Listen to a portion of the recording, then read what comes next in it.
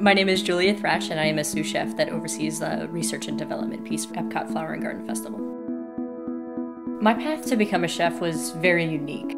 I was always into music, into architecture, into drawing, into building things.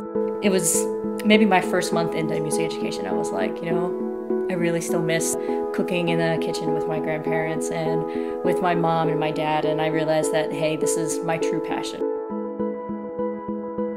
I really like that the Epcot Flower and Garden Festival is based on those fresh vegetables. We are able to source with local farmers and being able to really showcase their products during the festival.